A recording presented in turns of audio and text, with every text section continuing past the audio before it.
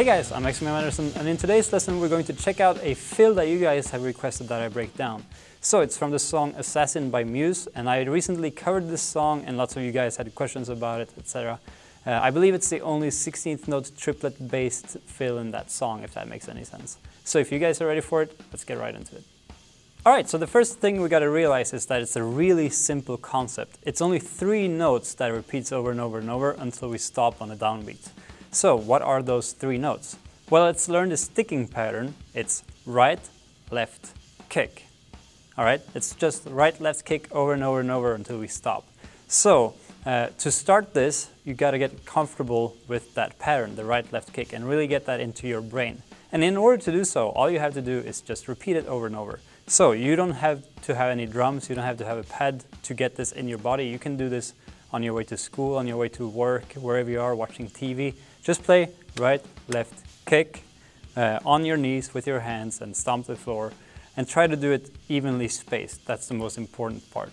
You don't have to apply any subdivision to this. It's easiest to feel it as triplets right now. So you have 1 triplet, 2 triplet, but it doesn't matter how you feel it. The important part is that they're evenly spaced and that you just repeat those 3 notes over and over. So you can just go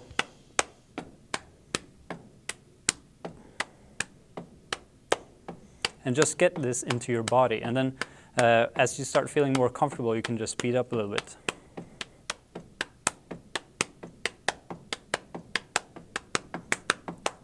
And do it even faster.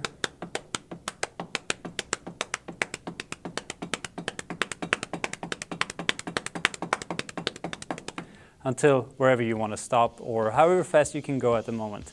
Remember that when you're trying to get faster, don't play at your absolute fastest speed. Find out where your fastest speed is and then take it down a little bit and just repeat it there over and over. It's more important to play it a little bit slower and get it even than trying to rush it faster and making it sloppy.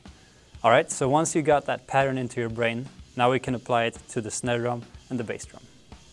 Okay, so like I said, now we're going to apply this to the snare drum and the bass drum. And all you really have to remember at this point is just the sticking pattern, the right, left, kick. In this case, snare, snare, kick. And then we're going to play that over and over and over. So the speed isn't really what's important at this point. It's more memorizing the pattern and really getting used to hearing it. The speed will come over time, and I advise you to speed up gradually, but that's not an important factor here. Just try to make sure the notes are evenly spaced and that the dynamics are even. I suggest that right now you think of these notes as triplets, because in the end the final fill is triplet based, it's 16th note triplets.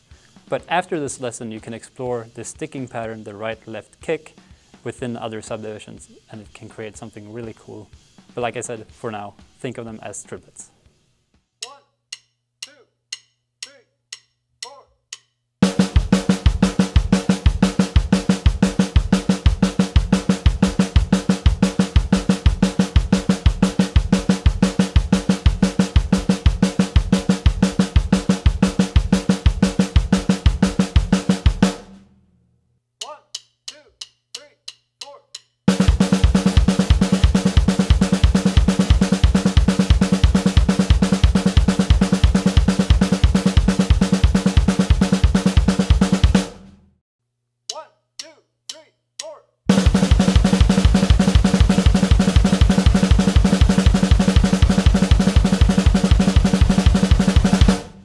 Alright, so next we gotta look at the orchestration. So right now we've been playing snare, snare, kick, snare, snare, kick, right, left, kick, right, left, kick.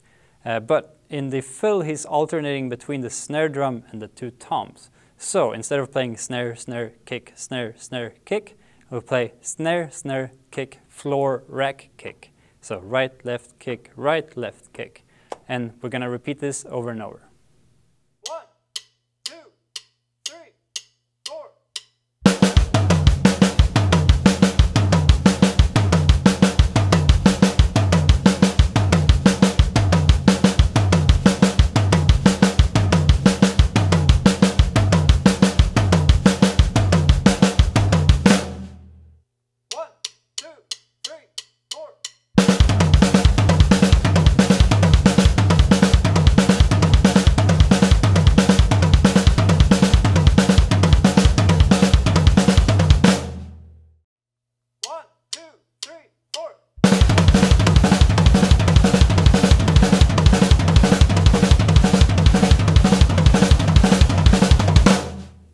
Okay, so next we're going to look at when he's playing the snare and when he's playing the toms. So if we think these three notes, snare, snare, kick, as a group of three, and we have a group of three with the floor, rack, kick.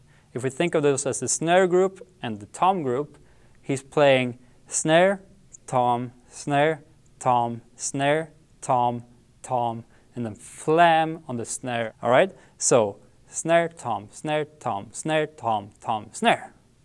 Make sense? All right, let's try it out. 1, 2, 3, 4.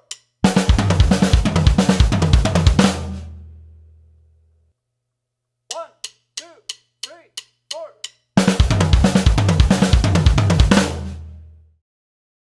1, 2, 3, 4. 1, 2, 3, 4. All right, so the last thing to do is to add eighth notes on the hi-hat with our left foot. And essentially everything you have to do is whenever you're playing a right hand, whether it's on the snare drum, on the floor tom, you just gotta play the left foot at the same time. Now this can be rather tricky balance-wise, and there's lots of things going on, so it's not necessarily easy. It's just easy to understand what you gotta do. Whenever you play your right hand, you gotta stomp the left foot. So it's not that easy, but it is pretty simple. So let's try it out. 1, 2, 3, 4.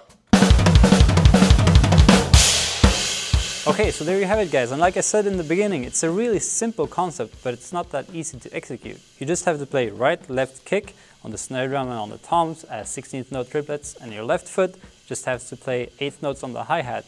But it's not that easy to play, right? This fill, or variations of this fill and the sticking pattern, has been used by so many drummers. So I suggest you just go ahead and do whatever you want with it. Try around and explore a little bit just the concept of right, left kick. See what you can do. Try it in other subdivisions. If you play it as straight 16th notes, it creates a really cool cycle of the grouping of three.